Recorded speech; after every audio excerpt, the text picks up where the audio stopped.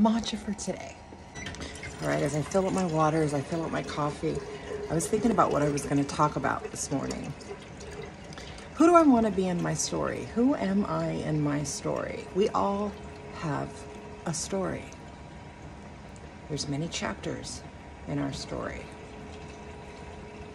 Well, what chapter are you in right now? And who are you in your story? Are you the person that always complains? Are you the person that's always the victim? Are you the bully in your story? Are you the powerful game changer in your story? Who are you in your story? My mantra for today? I'm gonna kick ass. I'm gonna kick ass in my story today. I'm gonna be the protagonist of my own story. Yeah. How about you? Have a good one.